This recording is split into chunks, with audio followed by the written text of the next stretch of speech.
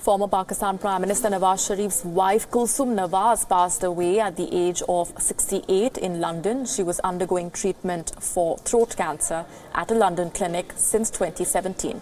Her husband, former Prime Minister of Pakistan Nawaz Sharif, and daughter Maryam Nawaz are currently lodged in the Adiala jail in the Pakistani city of Rawalpindi over graft charges. Reports have said that the father-daughter duo will be granted parole to perform Kulsoom Nawaz's last rites.